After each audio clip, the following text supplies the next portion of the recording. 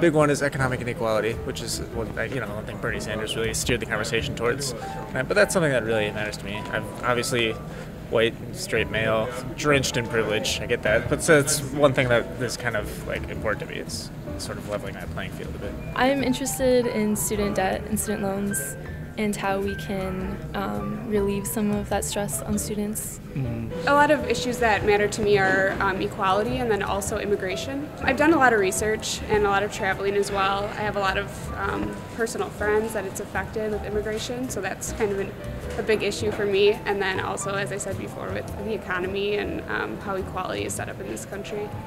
Education, what they feel on, like, because we had a whole bunch of budget cuts, so I'm trying to get that money back, or how they can substitute for what we've already lost.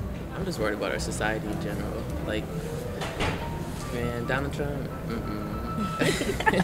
No for him. I'd like to know more about probably healthcare in the U.S.